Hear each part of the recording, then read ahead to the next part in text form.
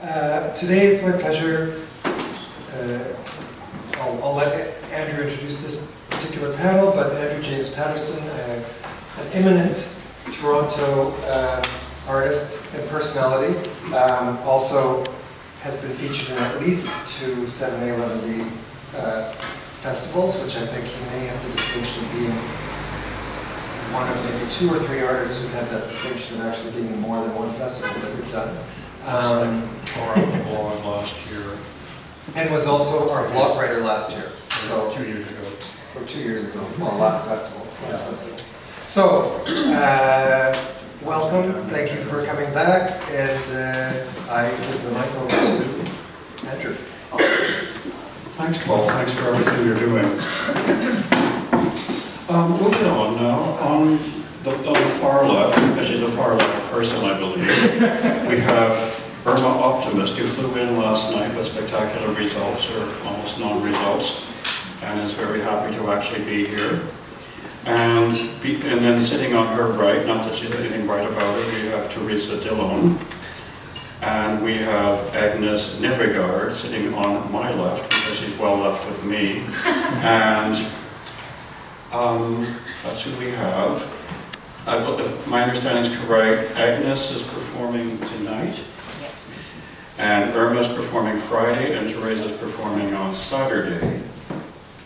And I guess we'll start off by just having you talk a little bit about yourself. It's a fairly conventional way to start, but it creates space and opens the air. Irma, I'd like to ask you a little bit about some of your background, how you came to be where you are today, and also talk specifically about Là-Bas, which I understand is a forum you're involved in for living art and experimental culture. I start. Okay. Yeah. Yes, yesterday I tried to come from Helsinki, so I am Finnish, living in Finland, in Helsinki. I go LN through Amsterdam to Toronto, but because of some technical problems, I came via Scandinavian women, Agnes and me, and so I came through Iceland. And it is the quickest way to come from Helsinki to Toronto. You can calculate, yes.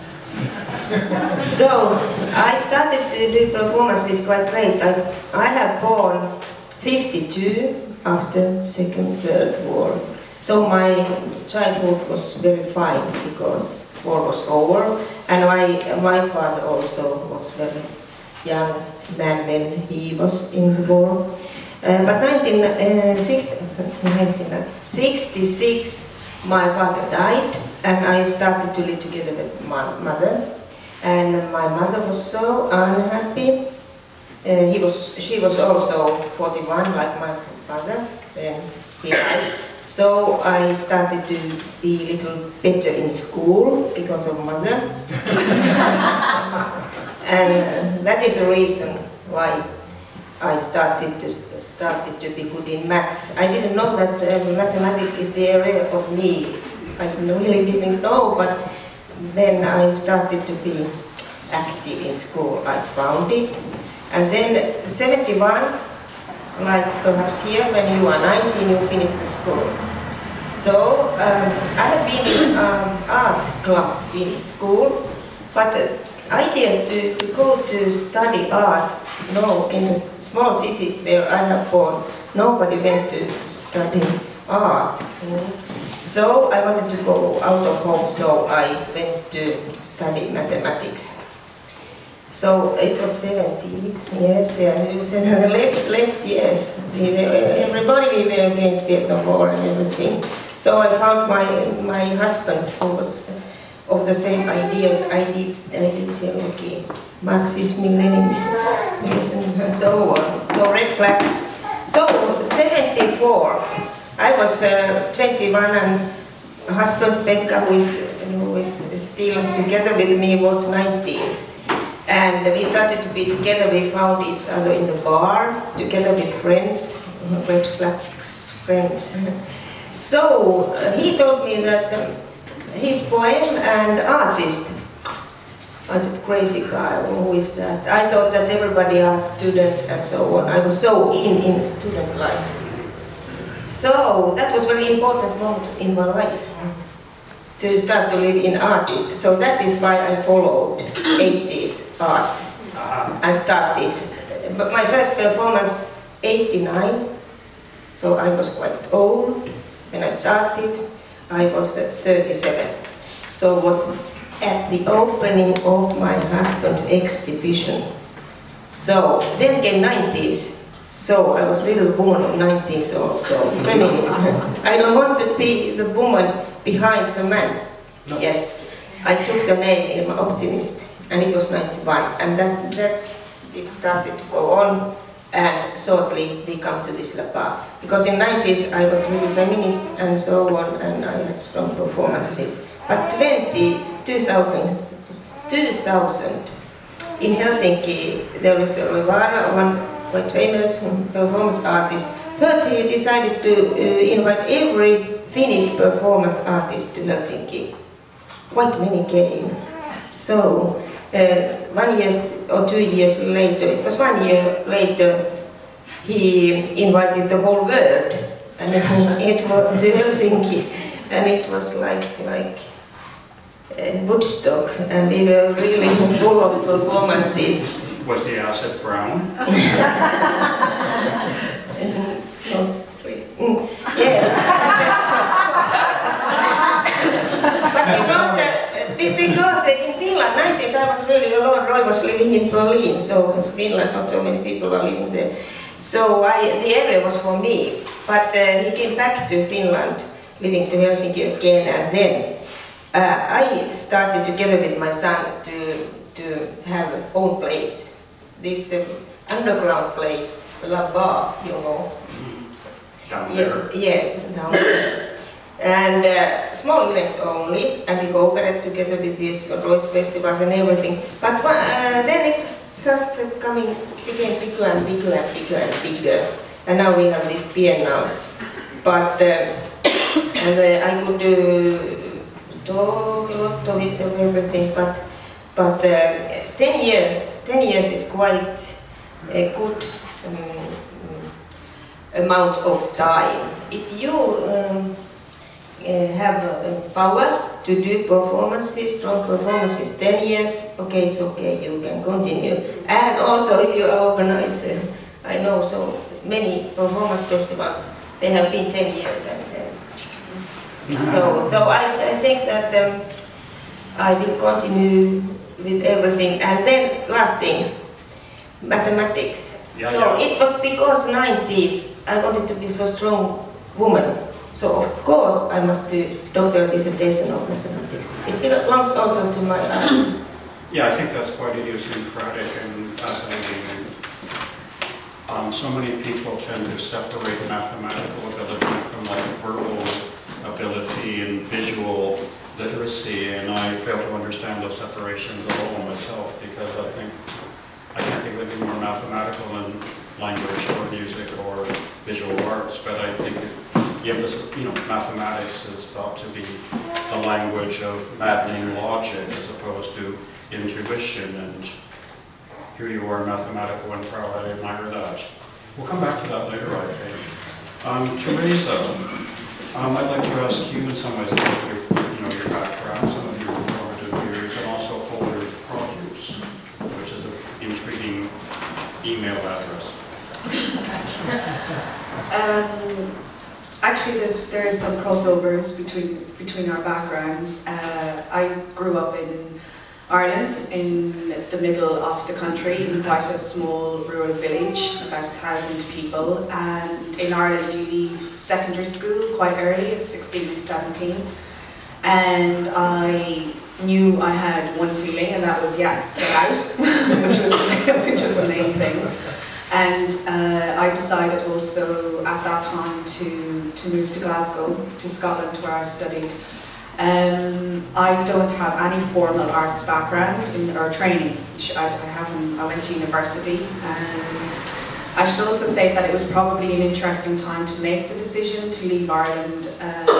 Not that I was very, aware of that kind of decision making at that particular time, but Ireland was in a period of economic boom and growth, and I wasn't of the generation of Irish people that had to leave. I was born in a period of Ireland of quite kind of wealth and the Celtic tiger, exactly. So nobody really of my age was actually making that decision at that time.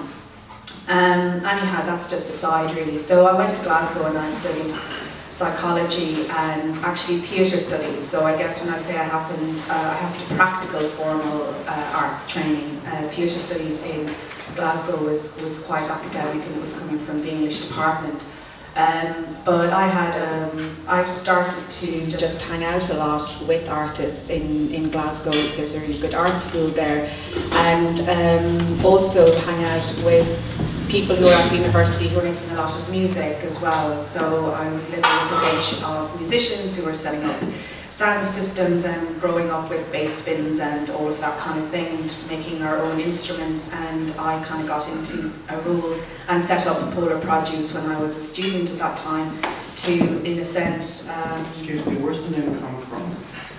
It came from some nights sitting around together thinking, we had a manifesto, right?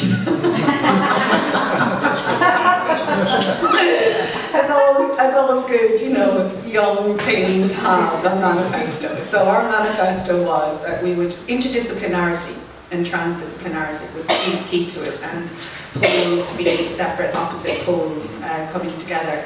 And also I was reading a text by Peter Brook at the time where the pole was symbol. It has a symbolism within certain traditions, like the male pole or the totem pole, where it actually allows for the invisible to be visualized. So this kind of all appealed to me, really, in a way. So Polar Produce was born at that time, and essentially during my student days, I was in a capacity of setting up, I wouldn't call them live art events, but we would work in clubs. The dance floor and music is always something that has been quite central to my life, and the dynamics of the dance floor as well, and club culture. So we were kind of setting up, it was also the early stages of VJing, so we were setting up environments where we would be mixing video art with live art with music, and kind of creating club environments in that way. Never really, and quite also making the choice not to produce or to create events in formal spaces, but in kind of club spaces, community centres. More social spaces. More social spaces, exactly. So that was the beginning. I came out of that academic period and I did a master's as well, and that was in music therapy with young people who had learning difficulties, and I started to go down this academic path. Essentially, if I have a training or background, it is as a social educational psychologist. I also went on to do a PhD, which crosses over to Irma's background, and that was looking at how we create creative collaborative processes when you're working with technology. I kind of went down, it was kind of going down quite a digital route for me because of that work within Polar Produce and working with a lot of digital artists and electronic artists as well. Came out of that academic period. This is also moving around a lot, predominantly in England and Wales, but after my master's I also spent a period of time where there was a professor of performance studies called Mike Pearson, who I was lucky to do a workshop with during my student days. And Mike is a very, very interesting man, and also sort of became, I guess, to some extent, a mentor. He was from that tradition of site-specific theatre, live art, avant-garde, European tradition, really, in a way, which really appealed to me because, again, they weren't creating work in formal spaces, but in these social or public spaces. And I wrote to him and I said, okay, I don't know if you remember me, but I did a workshop with you. And he said, yes, I remember you. And I said, okay, I want to come and work with you. And that was it. And I started to work with them parallel to doing my PhD, and that led to a period of work with Welsh live artists and performing artists, crossing over into visual art, photojournalism, and kind of experimenting more with image and performance, photography and performance. And I guess in one way for me those experiences professional experiences, working in a professional capacity with these people, was my training ground alongside working with my peers and learning by doing. So I come from a really DIY space, really, where you just go out and you do it, and you kind of got a bit of a punk attitude to it all, really, and learn by making. So when I kind of came out of the academic period and kind of came out of that period of learning with Mike Brooks and kind of the Welsh performance crew, I guess I had come to a point where it was like, okay, well, what do I want to say, and what does my work now take? What kind of form does it take? And resurrected Polar Produce and formalised it then as a company, and started to kind of, I've always had this parallel existence working within research labs or kind of quasi-academic spaces, but continued to do that, and then also work concentrating more on polar produce and the type of work that we were doing. This is around 2005, was, you know, medium to large scale, mixed media, intermedia or integrated media, public performances. Again, commenting quite a lot on technology, consumer culture, production processes, bringing in bits of hardware and software that will be used in those contexts. For example, radio frequency identification tags, which are like used in Walmart and in Oyster cards to tag your trail as you go through and buy goods, and kind of bringing them into the kind of the performance. But then kind of stood back a little bit from that kind of work and started to kind of think, what am I doing?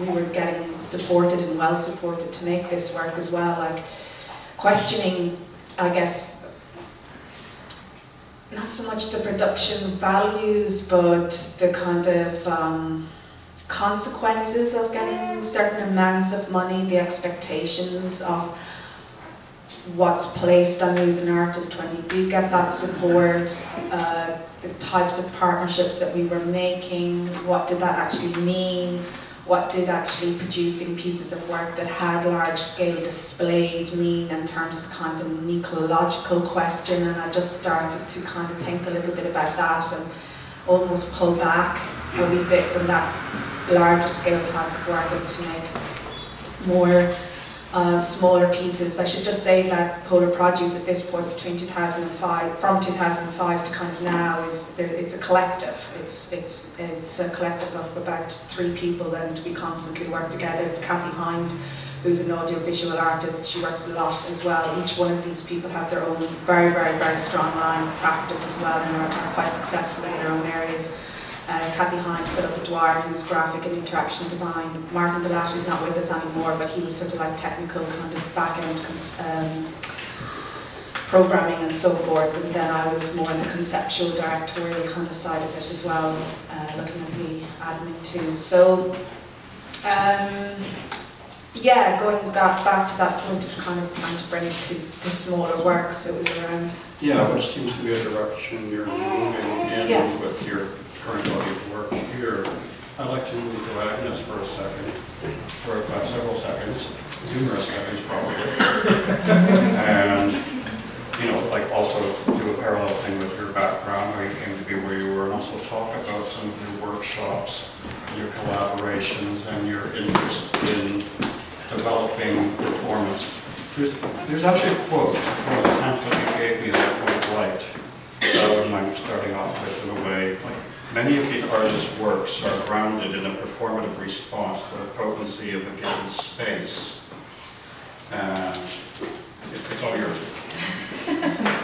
You're throwing a lot of things in there here. Well, first of all, I want to say that I think it's quite interesting to hear, like, you both started quite early, right, with your stories. And I think that's interesting in terms of we've been discussing the cultural background of people or individual backgrounds and how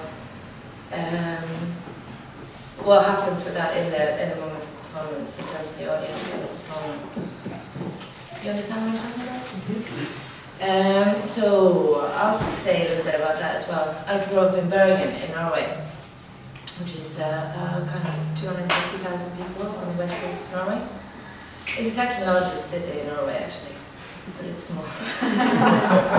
We're only 4 million people altogether. And I grew up in a very, very strict religious home, Presbyterian. And when I finished school, about 18, I also felt that desperation of getting out. So what I did was to hitchhike around Europe being a street musician. And later I realized maybe this is linked up to me wanting to perform later. Yeah, and then in my 20s, I was a competition climber, like really serious about sport climbing. And then when Big achievement. That's like, whoa, big. Yeah, but it was a really big part of my life. I really enjoyed it. But then what happened was that I studied in art school textiles art, and I was not a very good textile artist. You know, when they asked me to weave things, I went to the scrapyard and I got all these cables and metals and stuff, and they were like, maybe you should consider working with some finer materials. And why? But maybe the fact that you're mixing the fine and the rough materials is an interesting departure point. Yeah, but what I realized that when I finished textiles, I had a really up year. I really didn't enjoy it so much, but it's really kind of informed a relationship to material, and it's coming more and more into my practice now, actually. Mm-hmm. But then I left to go to Glasgow to do a master's of fine art, and for me it was really wonderful. They told me immediately, like, you know, forget everything you learn and just go out and do whatever you want. And also, they were like, God, you're so physical. Well, when I was living in Norway, I was living in a house with people who would go skiing across Greenland, but instead of going around, because that was too short, we'd go in figure eights, right? or sea kayaking the whole coast of Norway. Or go to Pakistan and stuff and die in the mountains, like really, really hardcore people. So in that context, I wasn't very physical. So I was a bit surprised that this was. I thought, okay, I'll try to use that. And actually, I started off. So my performance kind of career, I already had done some workshops and were a little bit interested, but I realized that I could use this physicality, you know, as a. And the first things I did was, it was kind of a difficult time in my life. I sort of broke up a relationship and things were a little bit hard. And I felt like I had to sort of master so many things. So I went out and bought a Superman t-shirt. And then I went on my bike and I just kind of played this superhero that wasn't really a superhero. You know, I was constantly failing and falling and all these things. And that was sort of the beginning. And then it started. And then it's the connection with space stuff. That was really important for me, physicality in relation to space. Yeah, to specific space. Yeah, to the specific spaces. And that and it sort of grew from there. Is infinitely different than that part of the wall. The very small one in particular. Yeah, I don't know. The relationship to space was important for me in the beginning, but I think it's also other issues that come into it later, kind of thing. Yeah, and you wanted me to talk about one workshop? Well, the workshop you did here is briefly. I think which performance or process performances and there were presentations, but the process was in many ways the crux of it. There were two presentations last Thursday and last Friday. I remember last Thursday, unfortunately. Yeah. No, it was a nice group. Well, I have one kind of thing that I really like to do is like seeing a situation and people are like, okay, this situation, these people, this, ding, ding, ding, ding, we put it together and it works. And I think this is part of the reason why I like to teach as well. It's like trying to make things come together, and also I really, really enjoy the sort of contact with the students and try to kind of tease out to them, what's your thing? You know, and random elements that come into the picture. Random elements that come into the picture. Using, audiences or how the presence of audience will affect acoustics or the light changes. So now in this workshop I was talking, I was kind of going through the relationship to space, relationship to material, relationship to the other body, Yeah. and to time and memory, and the encountering with yourself and meeting the other. So, so I was talking a lot about how the space changes in terms of who's there and what they're bringing to the situation. So this is also quite an important sort of ingredient in my own practice. That makes performance art a very specific genre. But I might talk about that a bit more later. Yeah. I'm just going to put out generalism, but one thing I think that the three of you do have in common is a tendency maybe to want to deflate the heroic, to maybe flirt with the heroic and then want to deflate it, work against it, move towards the smaller, the particular, away from the grand gesture and towards the very now specific gesture. Am I completely out to lunch, or am I sensing a commonality? Yes, I think that you are right, really. Is that about to lunch? But I did this kind of work in 90s so hard, and beginning of 2000, and by my complicated performances and with computers and everything, everything was really against man, yeah, quite strictly. But because my area in mathematics is chaos theory, so fractal, your Norway... This is such a very interesting territory right there, chaos theory mathematics. I mean, you know way more about chaos theory than I do. Chaos theory is obviously supremely mathematical. Somebody might superficially say that's oxymoronic. Chaos, which is not chaos theory, chaos and mathematics. So yes, I just had to get that in. Keep going. Yes, it's very interesting that the chaos, in my way, is the probability. No, but it is the idea inside dynamical mathematical model. It only comes from there, and then we have this another kind of chaos. It's totally different. It is interesting, this word. It is not good word, I think. Complicated is better, like this chaotic, because chaos. We think in another way when we talk of chaos, but it's very fine. You can put these kind of ideas to performances because female people, women, they are so chaotic.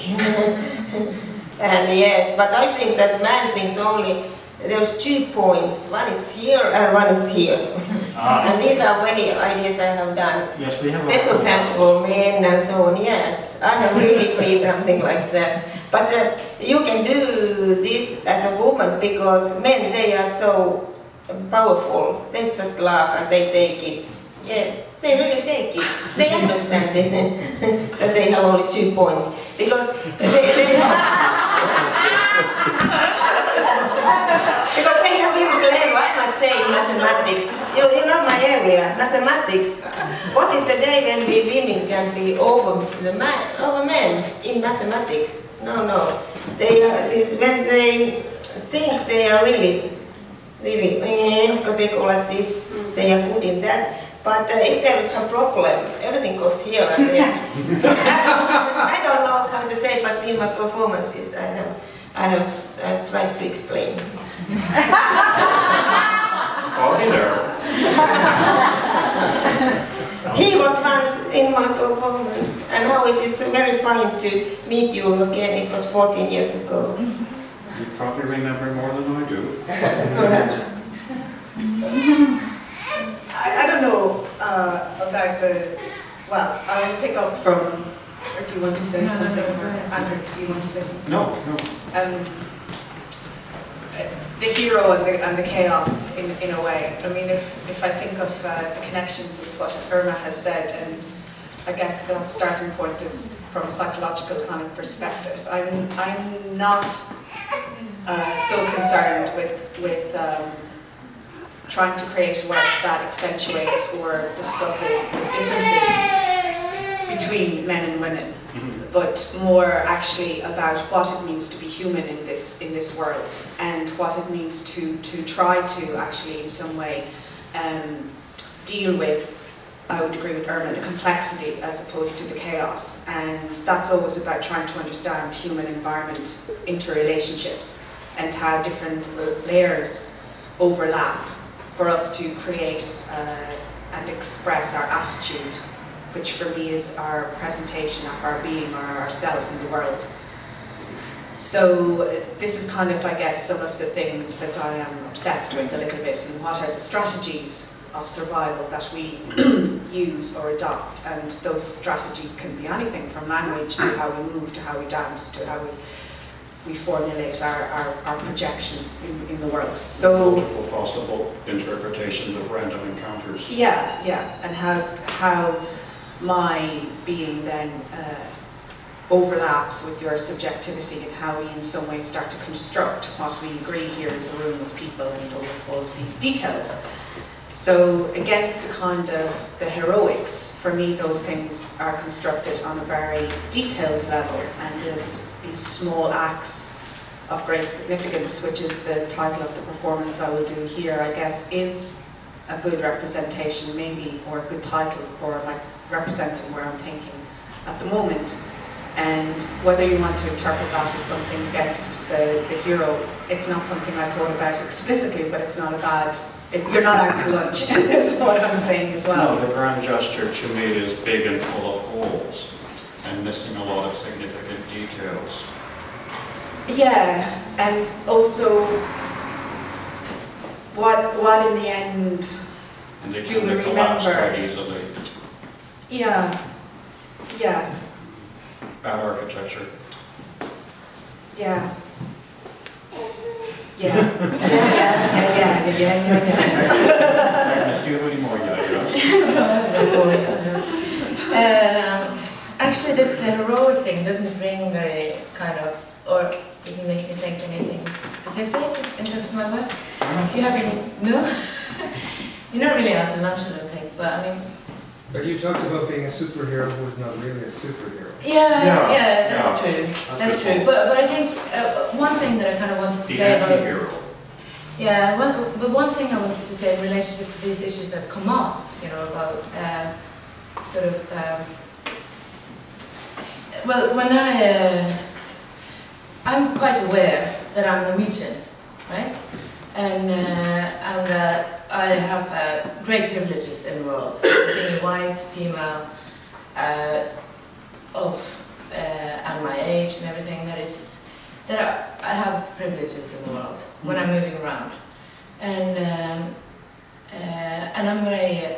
And you talked about this relationship to men and women and stuff, and I think for me, it's important because I come from Scandinavia, you know, which makes it really.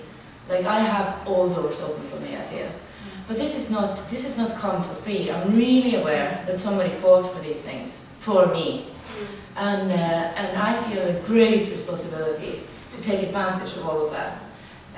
I have to use it all, and kind of, what I'm feeling is that I would like to inspire also others to sort of use their spectrum of possibilities and what you want, how you want to be in the world.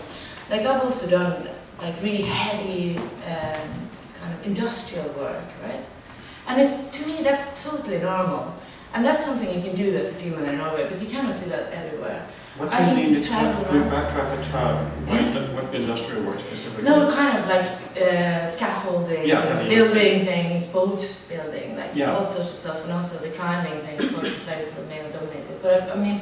For me, it's not been an issue that it is male-dominated because it's open to me. I can do whatever I want, and I think this is really important also to be aware of that, because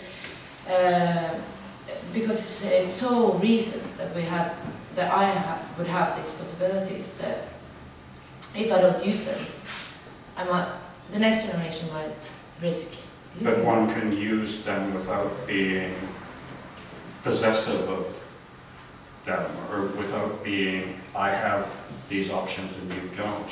No, it's more like a playful thing. Like, hey, come on, let's do it. And it's not a negative, not a negation, like not against. It's like, okay, this door is open, I'm gonna use it. On that note, I think we'll open the floor. Does anybody from the floor wish to jump in and talk about performances and heroes and space and nooks and crannies? Well, I was curious about something I think about sometimes, because, you know, that having done some art teaching, you see these students who come in and, you know, they're studying art and that's what they're doing, and often they want to be art teachers themselves.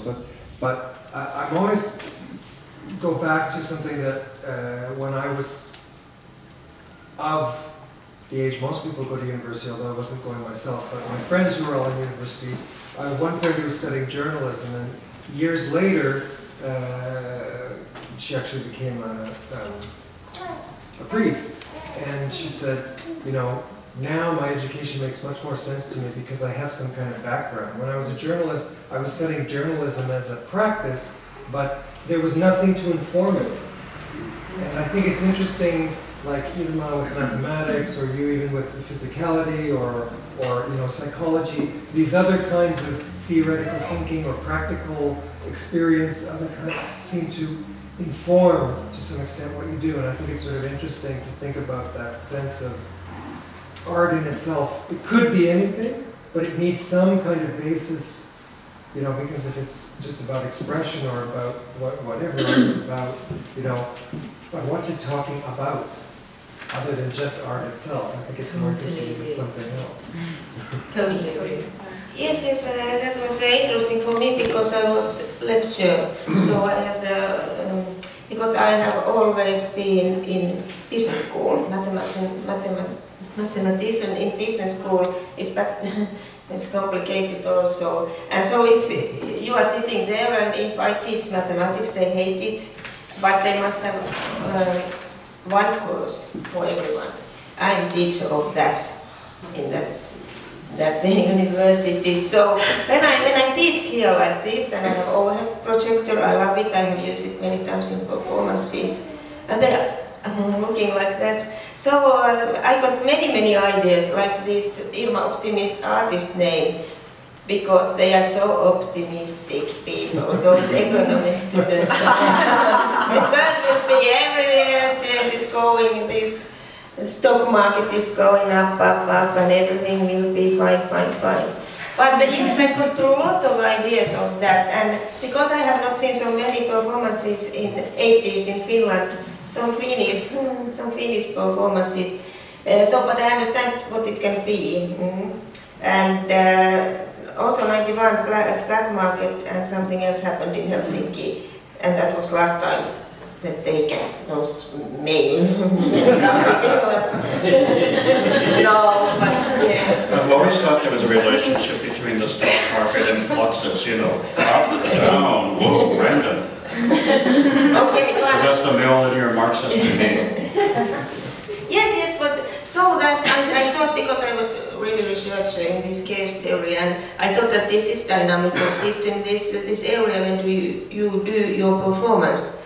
So I tried to do it many things, very complicated and so on. And now I do very simple performances. I started with very complicated, but in mathematics I was very abstract, like you know. And now I'm in the point that yes, I'm really, you will see, not so funny.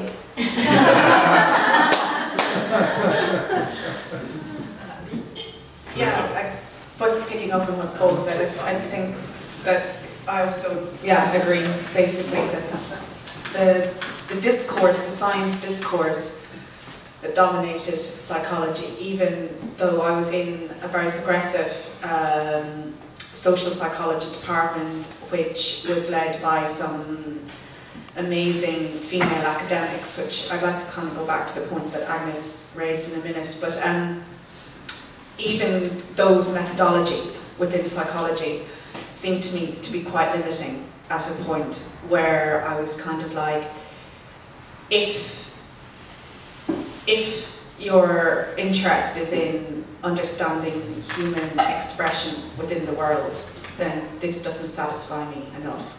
And the discourse of academia in terms of the validity or reliability of quantifying our experiences was also really limiting. There's just some things that are not explainable on that level.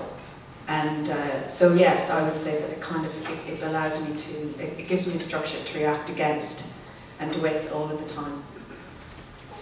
And yeah, even if it's not always conscious in each piece. There seems to also be a bit of a piece of a preference you expressed for work on location and outside of, not so much inside the institutions, and blurring separations between the above the day and the everyday. Yeah, thank you. Agnes, you were going to... Yeah, about what Paul was saying, yeah. I don't know if I have very much to add, but I think it's a really important point, though, that, well, I think I'm quite interested in this idea about the proximity between life and art, and how we discuss that within performance art. And the fact that what are we actually talking about, right? I think I'm really, really concerned that the work that I see, I would like to see that whoever is making that work needs to make that work, has a desire to make that work, has a desire to say something, to do something. How romantic. Yeah. But I mean, I think it's important, and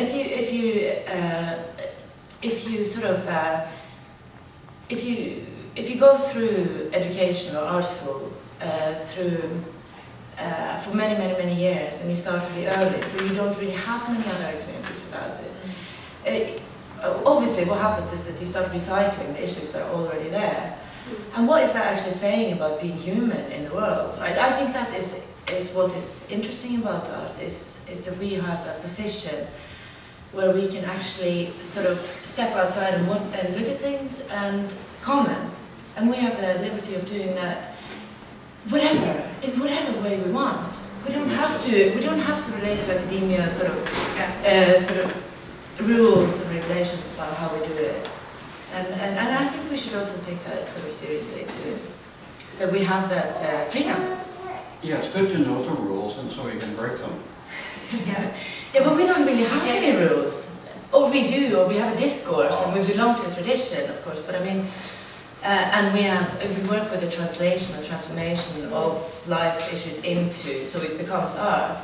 But I mean, still, I think it should be about something that means. Yes, we have boundaries, but this is like line. Is it fractal exactly? So it's full of everything. But we have some rules.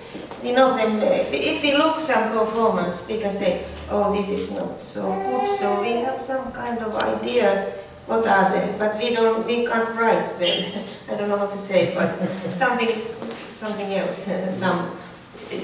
Perhaps some who is doing that thinks that it's performance, but we performance artists, we say, that's not performance. So, but inside performance, everything can happen. But you know what I mean. I have a sense. Yes, go ahead. No, yeah. What I was trying to say about we belong to a tradition and a sort of institutions or whatever that makes those boundaries for us. But I mean, in terms of content and in terms of what we want to comment on, we have a lot bigger space. The places we do performances, they can have also many limits. It's very interesting. You go to some festival and they say many limits for you that you must be inside them. Something I was thinking about and talking about with Cindy and Anne over the last few days and before we got here, the borders and the limits. And in fact, Maurice asked a really good question after the performance the other night. You know, how is it different working with a collective and working by yourself? And I realized I set up my own blocks to myself, such as particularly working alone. And I wonder if this is the case, if it's come up for any of the three of you, how as a performer I do this, I don't do that. So there are certain ways of working that you think, okay, so-and-so does that kind of performance work, but I don't do that kind of performance work. So I create a block of, okay, so I can't do that thing. Come up with an example. I don't get naked, so it's not something I would do in performance. That's just an example. But what if suddenly I have a performance that calls for it? Yeah, collaboration. Do I think that, oh right, but I don't really do that. And I'm thinking, not even a collaboration on my own, but suddenly there's this idea that comes and, well, wait, but I don't do, like I don't cut myself, but suddenly I feel like I need to cut myself.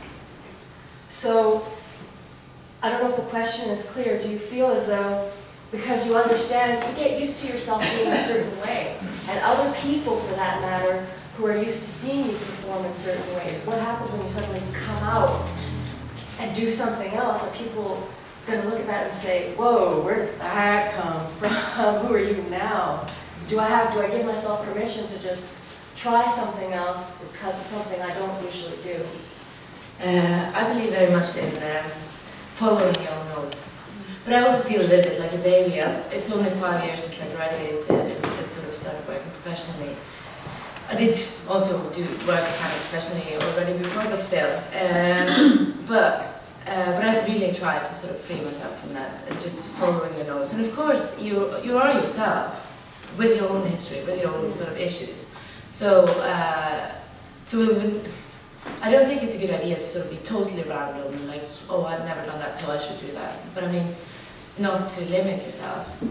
And I really like this kind of notion, like wherever the nose is pointing. So if I feel like cutting myself, I'll do that, even though I've never done it before and it doesn't feel like something hasn't come up before. And I work collaboratively with an aerial acrobat, a girl from Brazil. And that's really interesting because she comes from a completely different sort of area. And we're trying to find like how can we join these things that we are concerned with. And that sometimes challenges me to do things that are like, oh, I didn't think I could do that. But it's more like a learning process, you know? Because I find that as well, that's learning. It's great. And I know I'm strong enough in the things that I believe in that I don't worry about whether it's going to go in that direction or that direction, because it's always from me. Yes, I have an idea of that, because in Finland we have advanced performance education.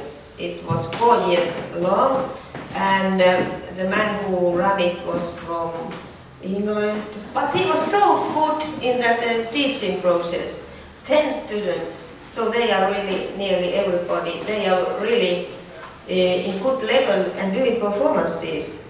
And they are very strong, and it was not this level that you will become master of, the level under that, how you say, partial. Yes, but they went to other art schools, but they are good, but they are doing, how to say, basic performance art. There is some kind of basic, I don't know how to say, no big risks or something like that. But if you see, you say, okay. But here's that basic functional versus grand or large scale, or there has, expectations, or there has to be something spectacular, or does there, sort of question. Yes, I like to look. I started to do spectacles. Yes, really. I want to take this museum. I do very 1 hour is enough. Yes, but yes, and for me, duration of performance is quite impossible. So, some story. I have always some story. So, but yes, but not all the time. So I come in here to some small and like this. You can't do spectacles all your life. You perhaps sometimes. No, if I want a spectacle, I go to Las Vegas. Teresa, you were going to say something? Oh, yeah, just an answer to Victoria's question about setting limits. I mean, it's funny, I feel I'm sitting between Irma optimist and Agnes superhero. So, in that line I feel like, Teresa, impossibilities are not, I don't ever seem to see something as impossible. And whether you think of that as a good thing or not, I'm not sure. But I would be take the same line as Agnes in terms of the following of your nose, and also feeling like I'm always beginning a little bit. I'm not, I feel I'm not really established in any one discipline or genre enough that there's a big, I don't have the weight of a particular identity on my shoulders that I have to carry. And that is something that I have constructed as well, because I work within sound art and I work within music and then live art and theatre, and then I also, you know, have a job, a 9-to-5 job at the moment. And to kind of get to a point where you can manage those things, because we all have different lives that we're leading. You might be a mother, or you might be, you know, a wife or a husband or a lover, or, you know, you have to manage many different identities anyway. But I think that for me it's kind of important that I still feel some of those freedoms rather than those limits that, you know, that are defining what I am making. So these expectations, they are that. Yeah. If you start to do big things and so on and complicated, so the audience expect that you will do these kind of things. And if you do something small, okay, I don't know, I have had no critics of that, but I can understand that it's a bad if you start to do from here and then you come from here to here. But it's very interesting when we are women, and I'm the oldest, and I do old women's performances, and Alice is the young woman, so I'm middle.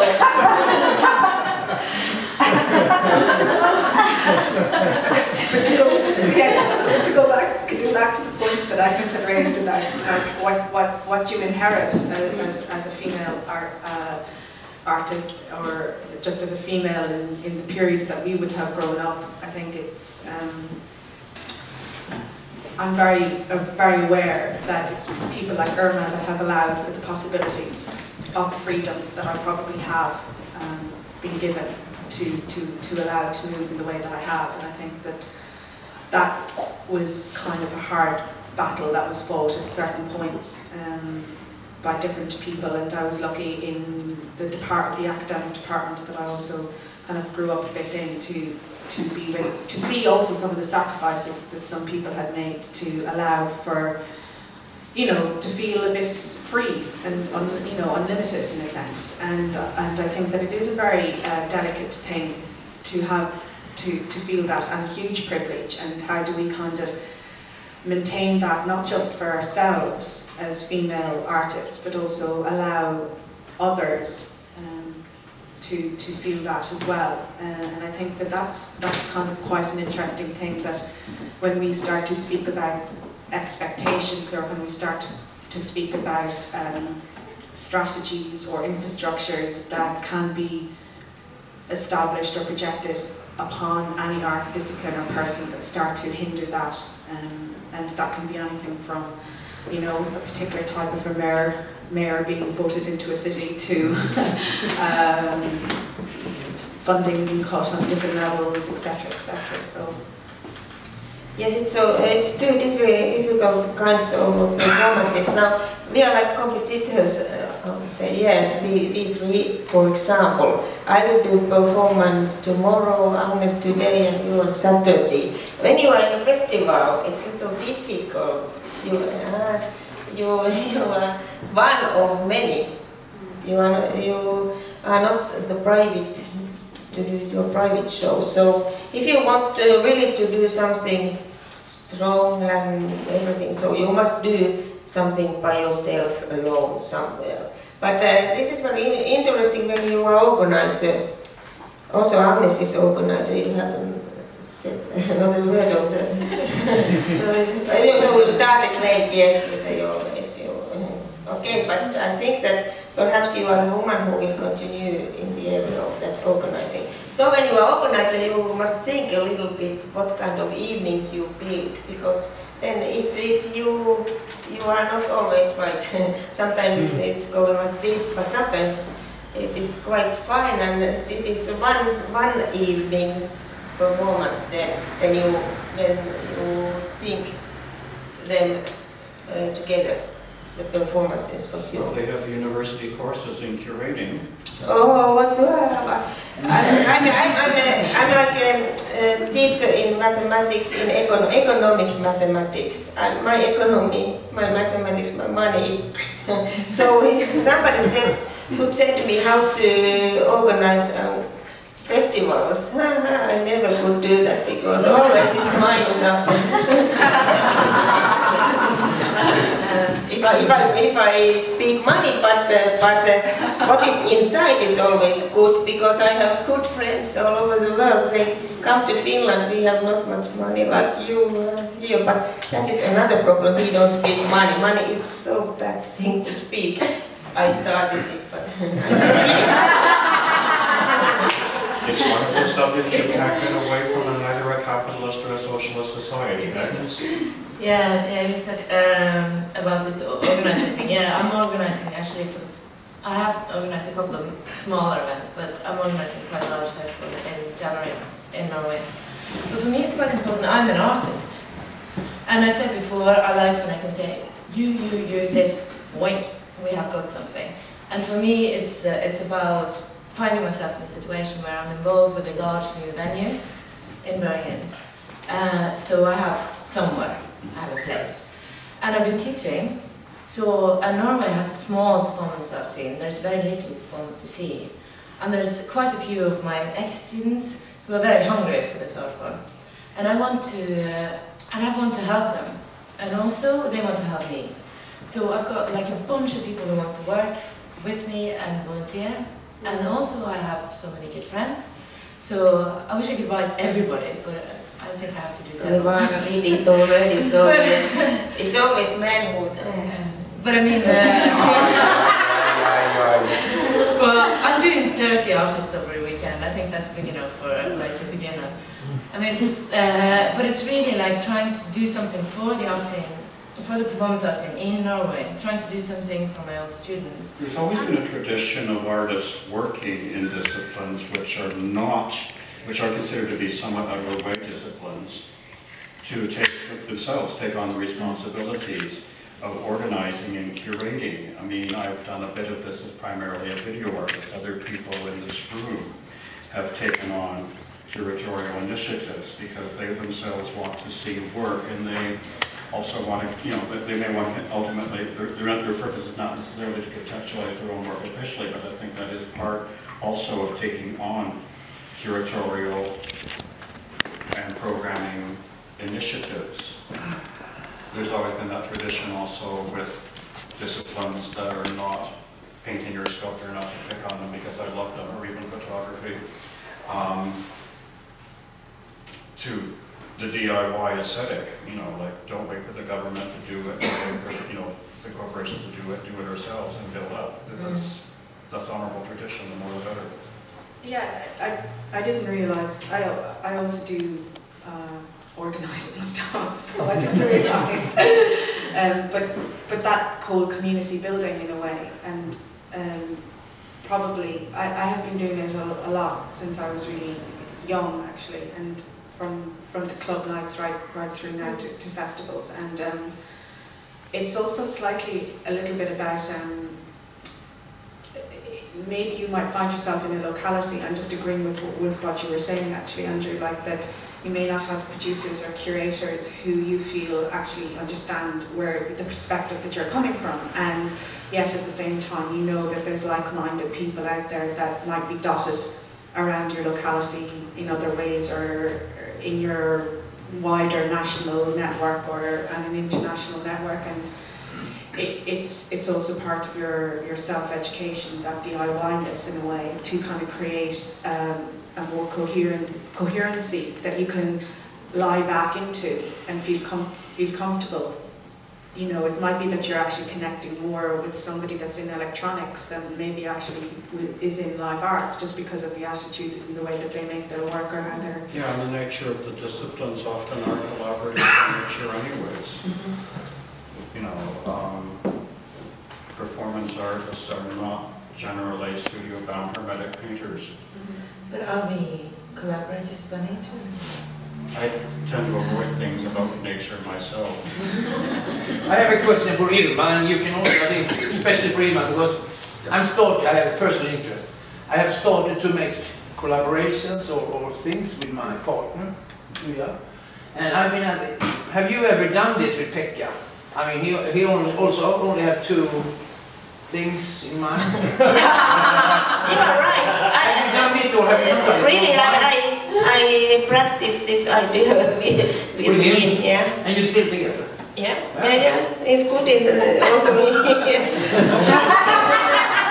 good in philosophy. It's so funny. Baba means down there, yeah. But how did you feel this, Irma? Okay. How did you experience? I mean. Okay. Yes. Like I said, I started because I was married with an artist, and it is very important. And I really want to be. I took it seriously.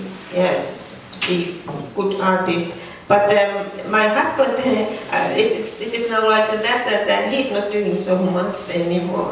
Yes. Now he's a theoretical person, and. What, you mean he's all head and no body? He's a little old now these days, but yes. So to organize together with him is not easy, but I started to organize everything together with the son. Yeah, but performing. So this is family. Performing, not organizing. I'm talking organizing, about... yeah, no organizing together with Pekka. So, exactly. Yeah, but organizing together with Lauri. Lauri was the man who saw that I have a studio in cable factory in the basement. So when you are a young man, like he was 20, why don't you use that space? That was the starting point. And it is very easy for me to organize together with the son.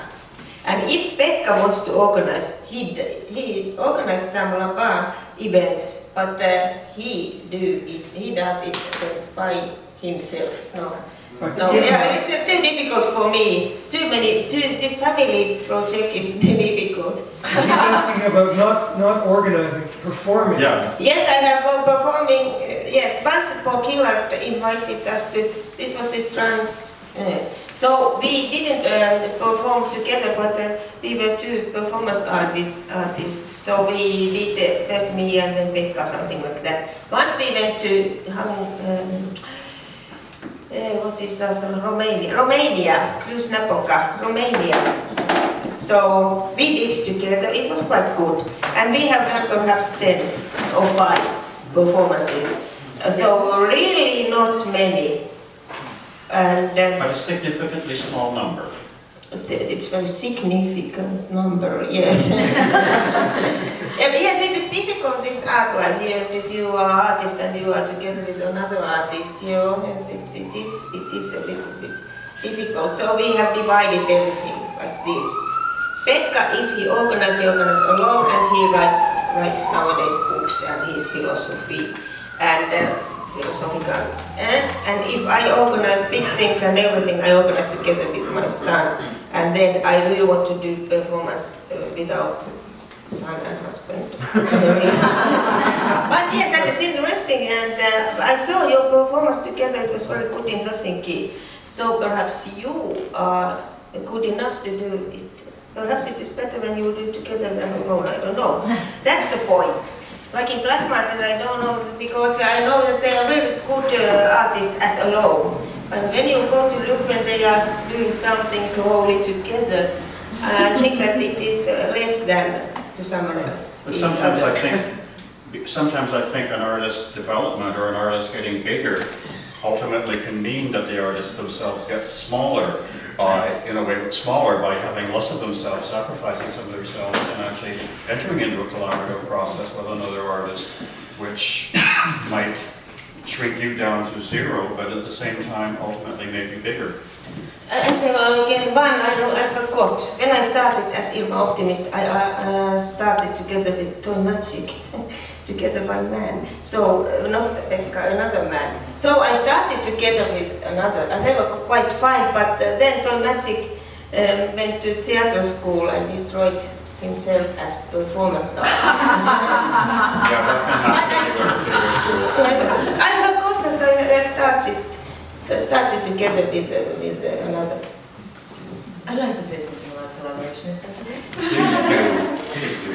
I think that I believe that collaboration should come out of a communication. Like our art form is a language, a different language than the spoken language. And I find when I collaborate, it's because I meet somebody and we are talking about something, and really sort of the issues that we're dealing with are interesting, but there's a need to sort of continue that discussion and to continue it between the art forms. So I quite often work with people in different art forms than myself to try and, because then you have a kind of a dialogue between the disciplines, but also a dialogue about the ideas.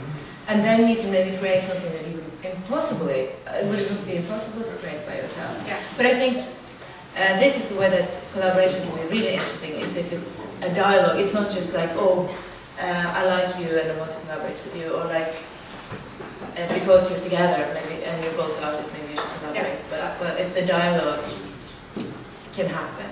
That sounds great to me, actually. It's really... No, I again would just completely kind of agree. The dialogue, and for me also, it's about something that is co-created, that's a joint perspective, that comes, you know, out of two different people's thinking processes. It's not something that's a coordination, you know, or a division of roles. Exactly. It shouldn't be contrived. I kind of sometimes use infrastructures to set up a particular kind of form of a collaboration to happen.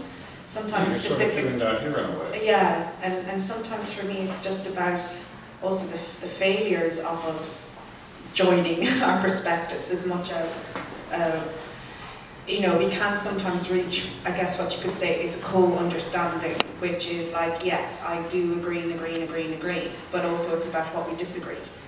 And what we disagree on is just as powerful. And that conflict sometimes is also the thing which I find is really interesting, that failure in a way. That, you know, we learn as much about where our differences are, in a sense. Yeah, you have to fail something, you have to set up something that is supposed to work or be successful in order for failure to be realized. I mean, I think it's beautiful, the fact that you can actually think of human communication as failure all of the time. It's like, you know, you're kind of going like that all of the time, but it's kind of where we do touch each other a little bit. Or collide with each other. Yeah.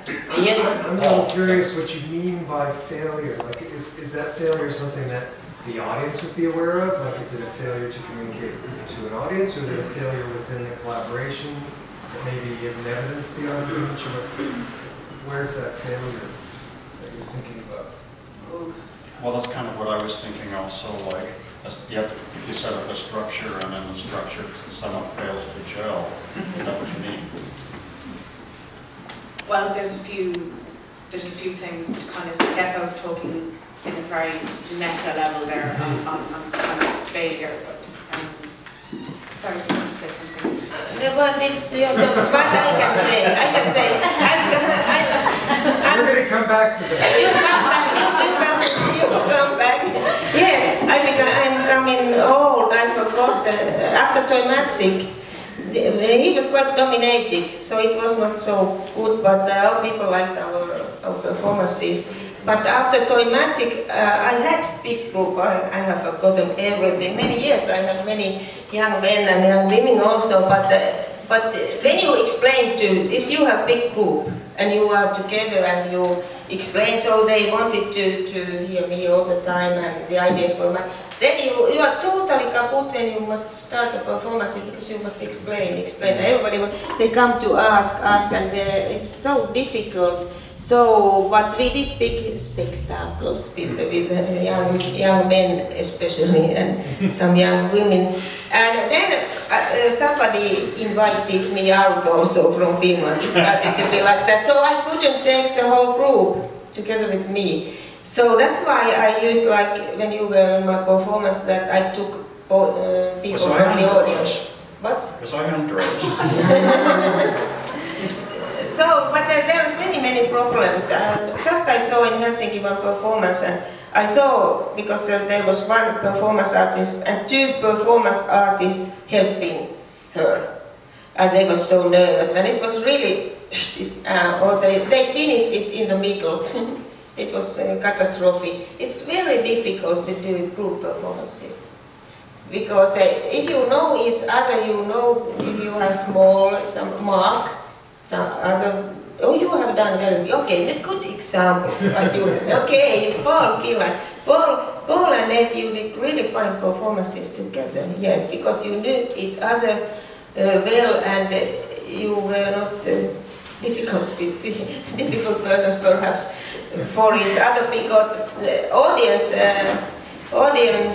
liked them to be very calm and fine and beautiful. So Paul and Ed has fun club in Finland. I mean, isn't it the difference between working two people and a group? Yes. Huge difference. Like, I also had a group for a while, and that was fine as long as I was the boss. Yes, right? yes, it's so difficult. I would just like to put the rest of that on the hot seat, but I thought your comment was very, very appropriate at the meta level, that all communication is failure, and I think you're right, that the best we can hope for is, well, what we experience is we think we understand, we think we comprehend, and we can be sitting here nodding at each other like you and I are right now, but the communication still isn't perfect. I still don't understand fully and completely what you're trying to communicate, but maybe you and I are sort of closer than others are on it, so that in that sense, all communication is failure. We can never understand exactly what someone else is trying to convey to us. So is it how we kill time? I think we By have, attempting to communicate. we have nothing better, so we It's very have to go with what we've got. We have, yes. I speak of communication now, not just verbal communication. You know, all our sensors on to communicate in a way. But do you want me to actually try to answer you there? I do, but I was also very conscious of the fact that basically you were demonstrating a failure of communication, which was really a failure of agreement to even want to have the conversation together, in the sense of like, well, I'm not even going to answer that. No, I needed a head break there for a second. That's what it was, deflection head break. But isn't that part of a failure of communication as well sometimes? You're not in the same place at the same time. At the same time, that is a small communication where you acknowledge that you cannot continue for a while, or that you need a break, so you make a gentlewoman's agreement. Yeah. But yes, I want to hear. I guess there's a very particular thing that I'm thinking about. There was a whole raft of education and research that came out at a particular time within education when I was, within education and psychology, when I was doing my thesis.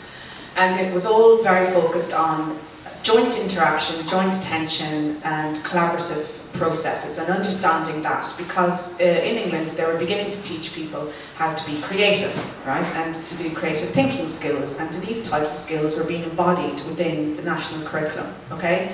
So their definition of collaboration was kind of almost reaching a consensus, right, that it was, the emphasis was on shared understanding.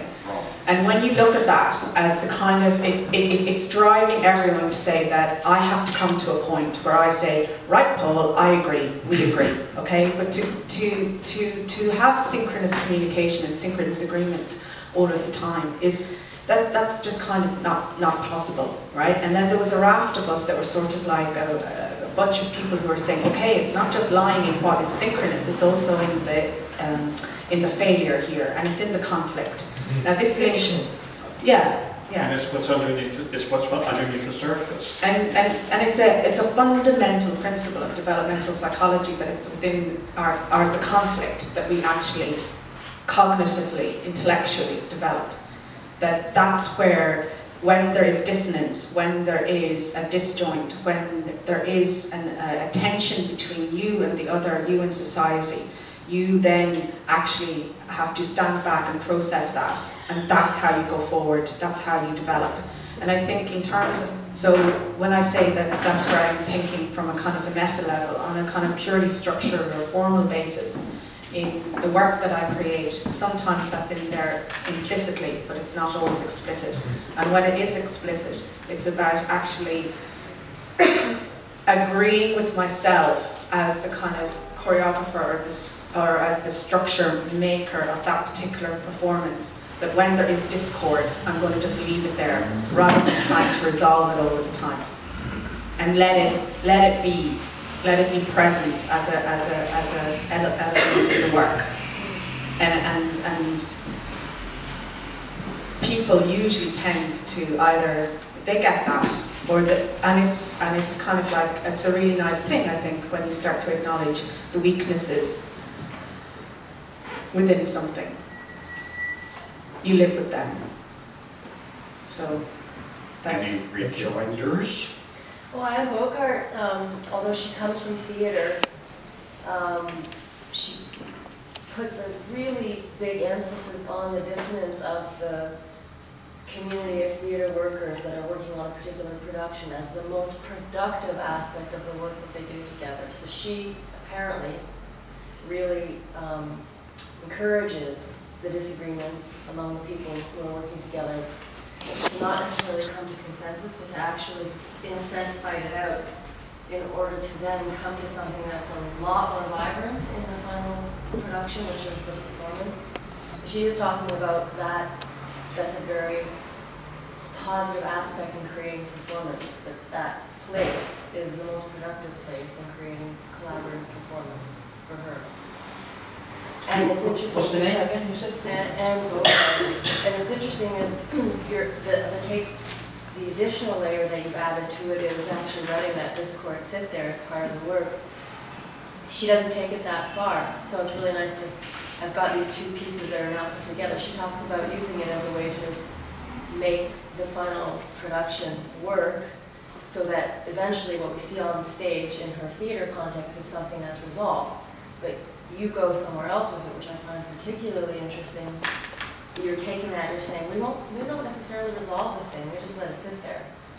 But those two, I think, really, that complements each other as a way of working. And I hadn't thought, before reading this, I hadn't really thought about that, the productiveness of the disagreement. So now it's gelling, it's making more sense to me now. How are we doing? We're talking? Yeah, temporarily. We could go ahead. Yes. I don't know if anyone ever feels this, but when you actually like sound like you're really clear about what you're doing, and then you're kind of going and making your work, and it doesn't come out that way. That's why it's Is that a warning? That's why it's really difficult to have these big philosophies of your work, because then the audience, you never know what they think and how you can say it in your performances. And for me, because I'm Finnish speaking, and I saw in Iceland, they really love this Icelandic language, Vikings language. So sometimes to speak of your performances and say these theoretical things are bad for me, because my language is mathematical in English and Finnish other times. So that's the point, that I missed something what you said.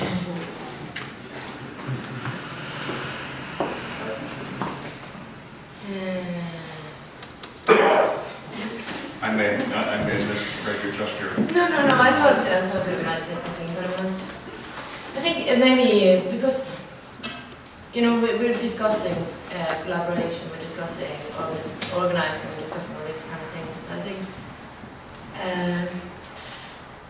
I don't know, all these words, where I think the most important thing is that we make the work, we show the work, right? This is also why we're here. We're here to show you what we're doing for work. And what we're saying about this stuff is in the end, kind of, you know, it's interesting for... Say it. Irrelevant. So you're doing, you know, so there's work in which the process is the key element of the work, but nevertheless, that's not what the audience sees. Yeah. Because they see the work, and if the work is not there, then what the hell do they see? Nothing. Yeah, why are we then talking? I don't think it's irrelevant. I think on some level, I mean, it's Work is something about different. It's economics. not the work. What we have to acknowledge is it's not the work. But it's still another level of understanding. Yes, of course, but I just think that also, like, I've been here for a long time now, Yes. and we've been discussing a lot. And I feel a little bit like I'm running out of words. I've said everything, and we've discussed everything, and in the end, But if we discuss it too much, things to if we do. discuss it too much, I'm afraid that it will break something for But that's the ourselves, because limitation. there's magic in the That's word, also the limitation you know? of And there is no of magic words. in the language, in the discussions. I don't think. Oh, I So don't what do you agree say? that there's no magic in the discussions. Okay, There's so a lot, and I do agree though that you can get saturated. There's a limit, you know, you go to a museum, you go to another museum, you go to another, you're looking at art, you're like, okay, I've seen enough for one day or for 1 week. Like, you can get saturated. But there's a stimulation that happens when you're exchanging ideas. That's there. of course. And you actually just gave language a lot of power if it could saturate or destroy or erode. That's good. That's words. Well, language is a virus, and viruses are powerful. But I have one other question that Yeah. kind of takes us away from where we are now. I don't know. Good. That's okay. You know, here in Toronto, I've done a lot of organizing, but very little. And one of the main reasons, I mean, for me, organizing is research for what I do, to find colleagues. But also, when I started organizing, part of it was about to try and build an audience for the kind of work that I was doing that I felt no one here knew or appreciated, and this was a way of kind of developing an audience, developing a sophistication, which I think has happened very much. But the ironic thing I realize is, actually, I almost never perform in Toronto. In Toronto, I'm thought of as an organizer, Yeah. and almost none of my work gets seen here. I've seen it happen with other disciplines also. People have taken up all on it so full. I'm just curious with each of you, to what extent your practice is based in your community, and how much of it you do there versus how much of it is actually You practice perform as an art, as a performer, as a yeah. And you mean a geographical community? Partially, but not entirely. In Norway, I teach and organize, and performing is everywhere else. Uh-huh. Not in hardly. You go first. Okay. I think that I do half and half. I really want to do performances also in Finland. Yes. And because I want to be a Finnish performance artist. Something in Finland. Yeah. That's important for me because I become quite soon 60 and I want to have a retrospective, some kind of exhibition in my life. Or something like that, to be a Finnish artist really. And in Finland the performance art is growing. I think that it is now on the top as a mount. And I think that yes, we are in optimum and it's going down. So they are so interesting now in Finland of performance. And we must have educated them, like you said. We must have educated audience to do performances. And we are nearly east, so performance is growing up in Asia and really in this Baltic country. Poland is good. Every eastern country is like nearly we Finnish. So I like to be there. I have been now in Russia 2 summers. I have been there and that's very interesting. Russians are Russians, yes, really. But interesting. They have long history and culture. So yes, that's my life. I really want to do also in Finland. I've just returned to Ireland, so I haven't any really previous formative adult life there. So I'm reinventing myself there. I can, but so they don't know me yet. Is my point. And probably since I was 17. If I was to average it out, I probably maybe moved city every year. So I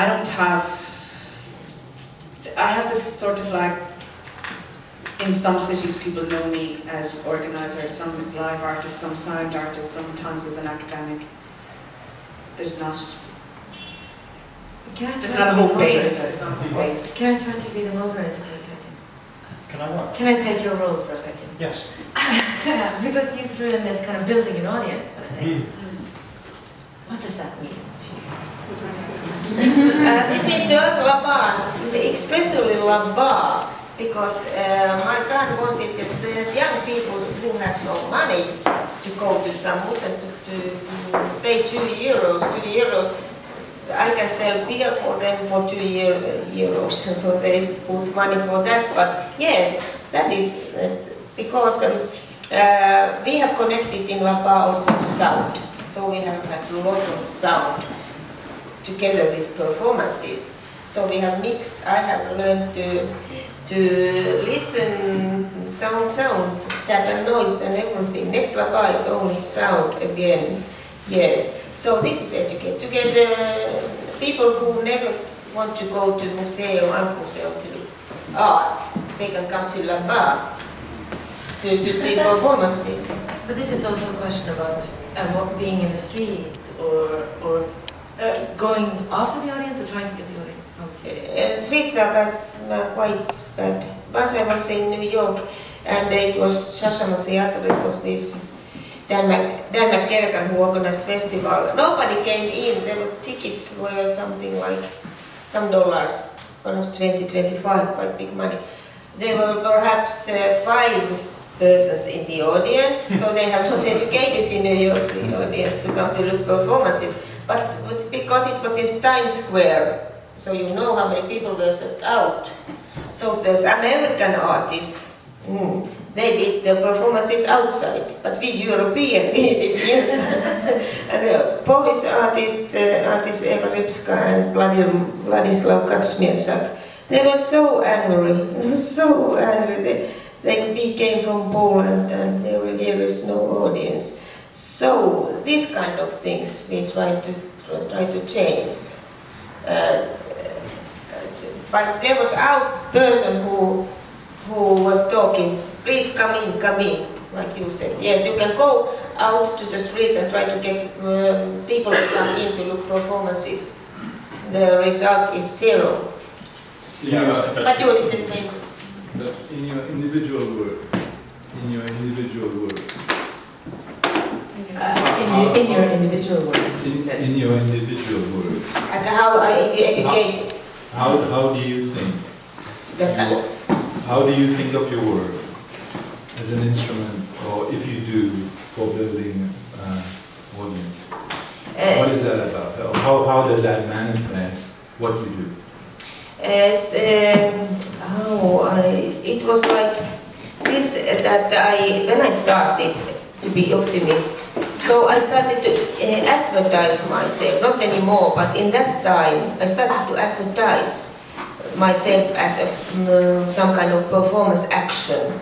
I'm star, I'm performance star, and so I could have some kind of people to think what I mean. So perhaps I could have some story in Women's magazine and so on. So they think that I'm some new artist, like big name. I met the first time when I had this performance artist named Irma Optimist. Many people came to see. To look at me and said to me, oh, you are that Irma Optimist. The name was good and so on. Because I was in university as a teacher, different mathematician teacher, so they came to look at me. And I had no this, because I started I knew what could be performance, but I did performances from my own head, so they were quite difficult, and always I have done performances with a very different audience. I'm the person who can collect people from many areas. And if they can to look me, they can go to another. So I have tried to be instrument for that to how to explain my You want to build an audience for the practice as well as for yourself. Yeah. Well, I think the question is a little different in terms of what you do. I think one can be attempting to build maybe profile is not the word, but if you are advertising yourself is one thing. But my question is regarding the nature of your work as an audience builder is a very different regard as an artist. And we want to talk about the work now. Yeah? We're talking about the work. It's about the work. What I do in my... And not about how you how I collect access the work. Okay. It's different. So my question is, how do you think individually, as three of you there, as artists, how do you see your work, and how do you go about making that build of audience happen? What approaches do you take specifically? Like, can you say, for me, instead of using the word optimist, or just that's part of it, okay, as a word, as a name. But tell me, I don't know your work, and maybe tomorrow night, you perform tomorrow night. Yeah. I see this, but can you tell us, as someone that is a stranger, you know, that we don't know your work, how it takes that approach? What is that approach for you? How you approach that idea to build, to get? Because I think in some ways your dialogue with yourself as an artist is preference in your development in the discipline. Do you agree or disagree? Do you think that when you make work, you are from a community that is given, you know, whether you know what I do or what he does or she does, you are also connected in this building. Despite an audience expectation, there's an expectation probably that we each have in regards to what we do. So how does that in some ways educate or build an audience? How do you go about with that conscientiously? Through my work, yes. Yeah, through your work. Yes. So what I have talked about now, it's quite, what to say, not so deep discussion, because that was past what I have done and in Finland. And now I'm really in the country where you have seen a lot of performance. I think that tomorrow there will be nobody who has never before, anybody who has never seen performance before. So I think that you are educated in some kind of meaning. And what I want to say in my performances, I really want to say that the audience is clever with this cliché, but my background to try to say something is not so like before 2 points and something like that, just to like to teach or to have some kind of lesson of the body of man or something like that. I says nothing. I just want to show different dimensions of, because we are now in this three-dimensional room, and my approach to do performance is mathematical, because I'm working with that, and I must say that my head is full of this kind of thinking. And so I want to show how these dimensions change. We have 3-dimension, 2-dimension, 0-dimension.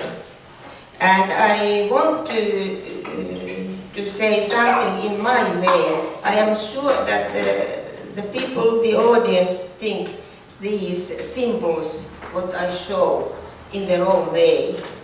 So then I want to, and I want that people thinks them in their own way, because they are not thinking like me, of course.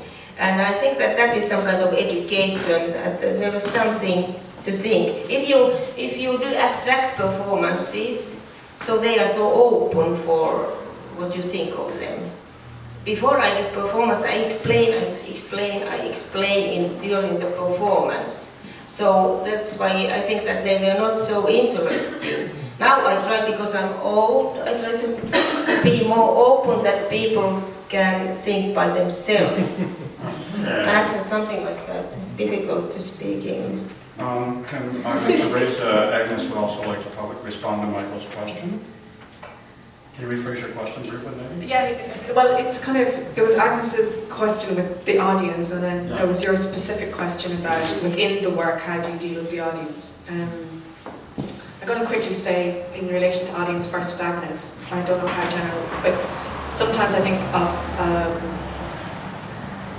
I'm selfish with the audiences, like in the work that I was kind of curating or producing, it was, I wanted that night, that type of work to exist in my place, and it wasn't existing, and therefore there's a bit more of a selfish reason, a personal reason behind it. And then there's almost the pedagogical side of audience building, where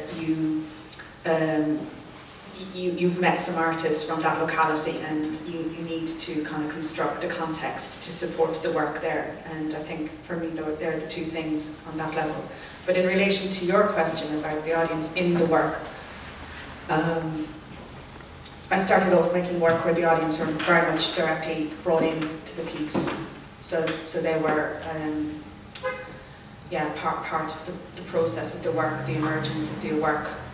And that's become a bit less as I've gotten older.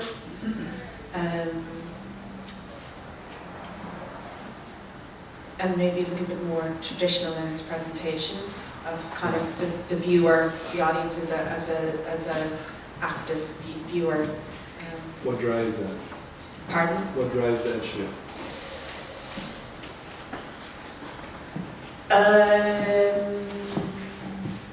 What drove that? Actually, when you asked us and Irma was talking, I was thinking about kind of protection. Perhaps a little bit because I had kind of created work where, this is, I don't know if this was the shift, but I had created work where allowed, in some respect, the audience or people to come very much into your private space, and you can see how far people can sometimes push things. You can see the ugly side of humanity. Right, for one, you can see how people, if they haven't got a barrier, or they have a barrier, an interface can really, pull your hair if they wanted to get a chance to pull your hair, that kind of thing. And I don't know if I really wanted to be revealing that side of humanity within the work.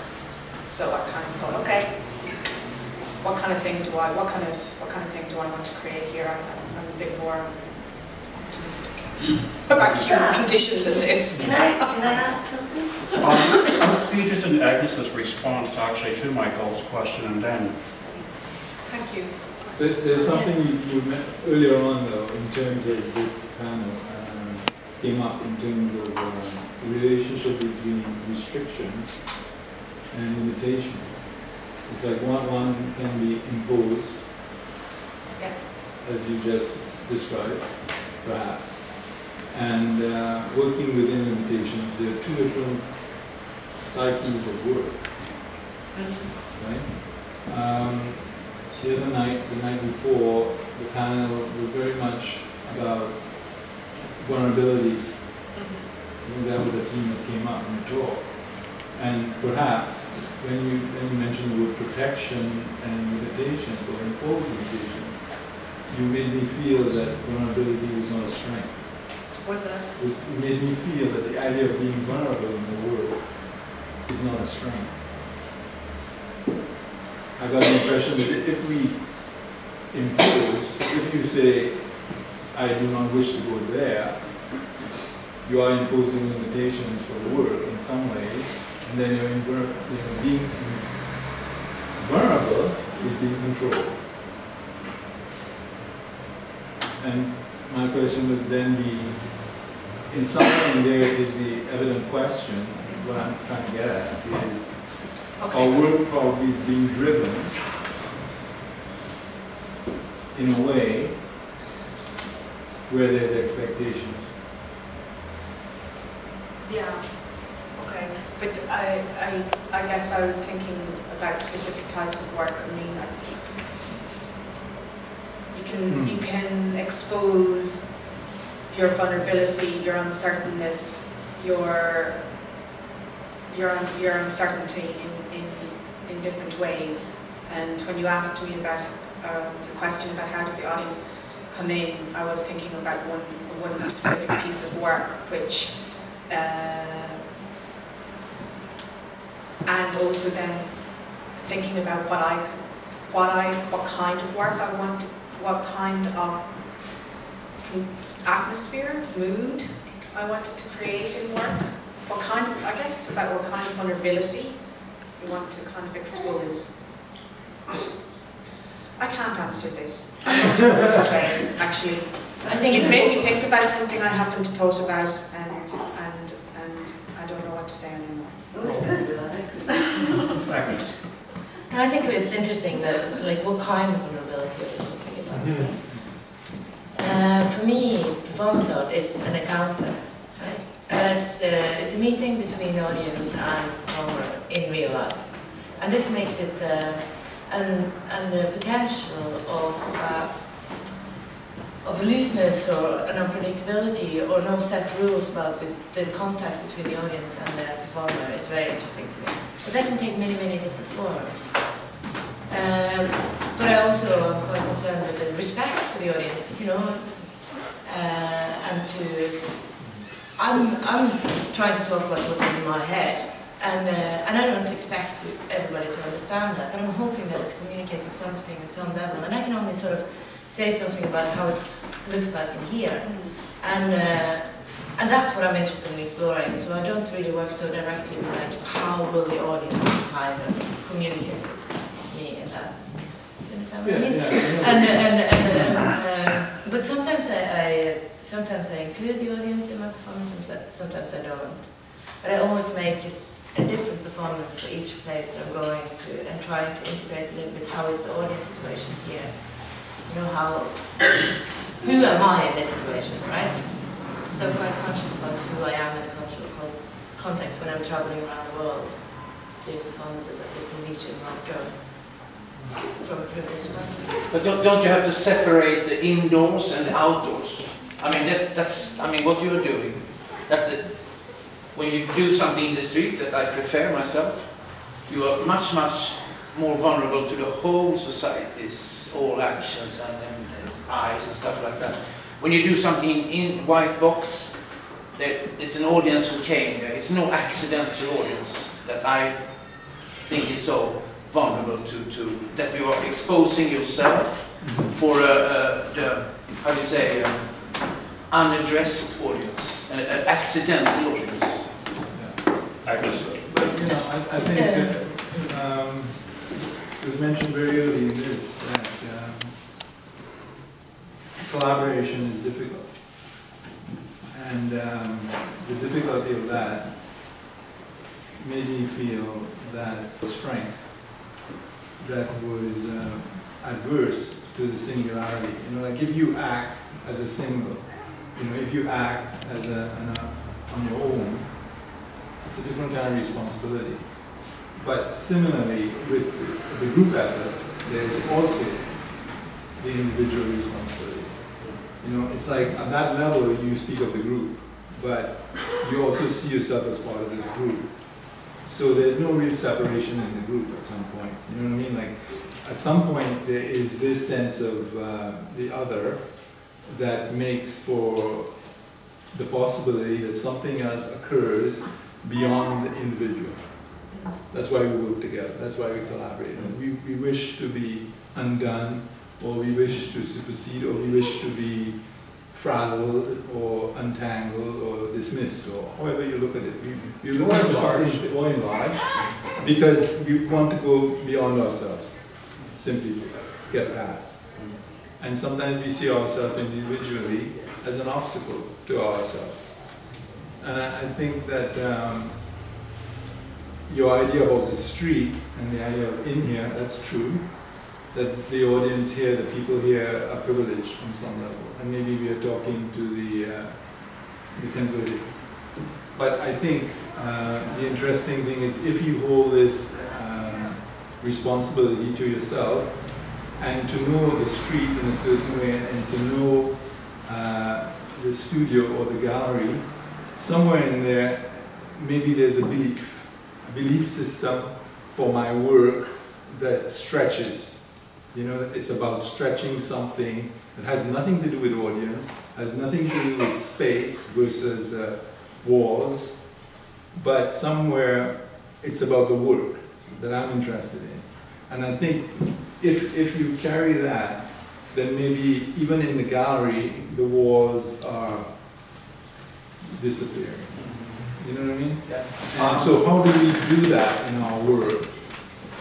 And that is where my question is coming from. I'd like to bring this back to Agnes. Do you want to respond to Michael? Yeah, just very briefly.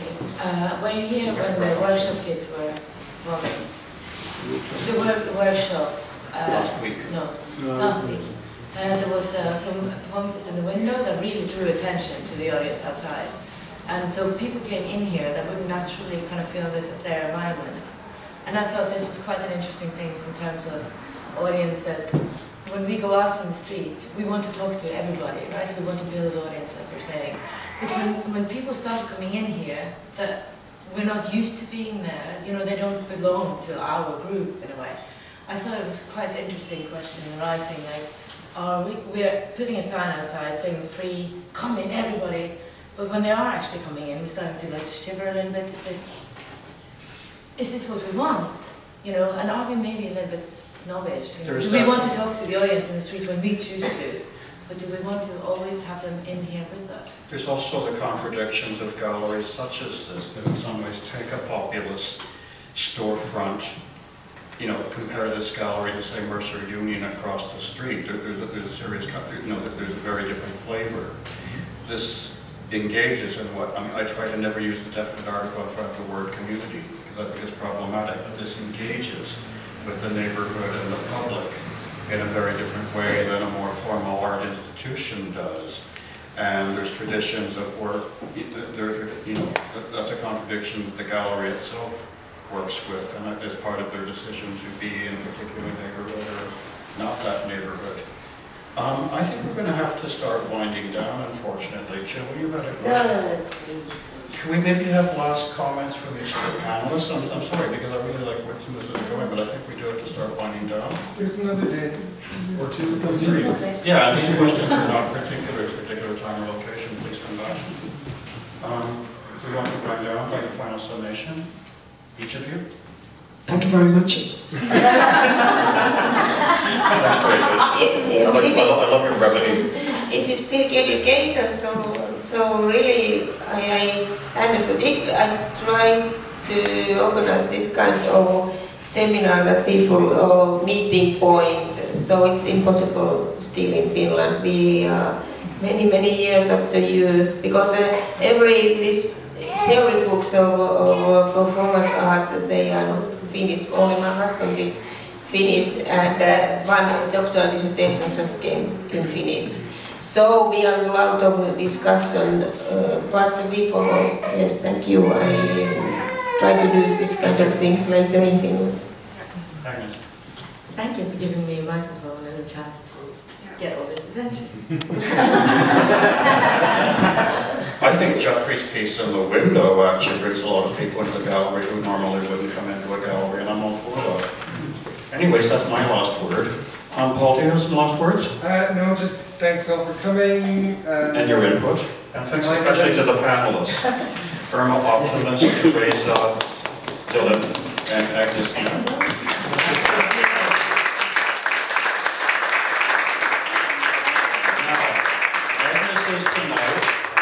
Irma's Friday night, Teresa's Saturday night, and there are many others, and you know, you do your part to bring people in too. You know, you enjoy yourself, bring some people. Yes.